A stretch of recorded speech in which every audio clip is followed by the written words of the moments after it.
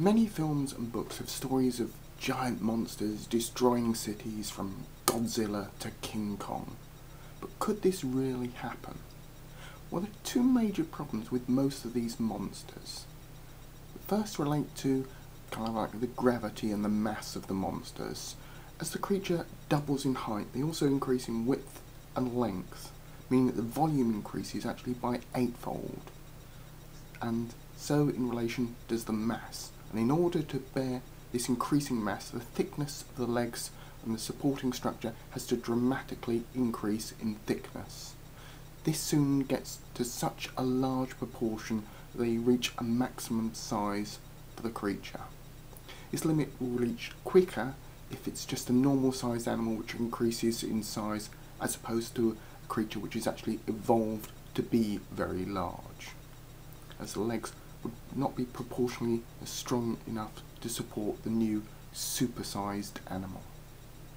There are ways in which a super large creature could grow larger in size without collapsing under its weight. But even these have limits. For instance, the bones could be hollow like a bird, maintaining a lot of the strength and support without as much weight. Cavities within the body may contain a gas like helium or hydrogen, countering the mass of the rest of the body, or the creature may spend all of its time in water, using the water to support the mass like a whale. These factors, of course, would also limit the destructive capability of such a creature. Now, the other form of a supersized creature is often seen as that of a giant insect, and this presents even more problems than just a normal giant-sized creature.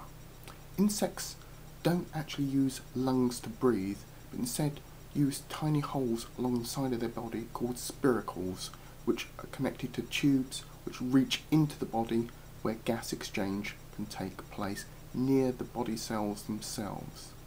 Some insects actively facilitate this exchange by muscular contraction of the body, which just kind of squeezes the body in and out. However, even with this assistance, the process is dependent upon diffusion of the gas into the body. The cells, in order to function properly, need to be fairly close to the spiracles or the tubes to get an adequate supply of oxygen.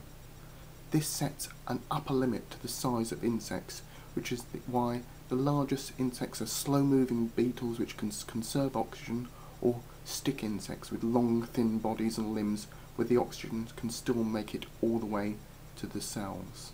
Either way, unless the insect developed a new way of absorbing oxygen, a super large insect is just totally impossible.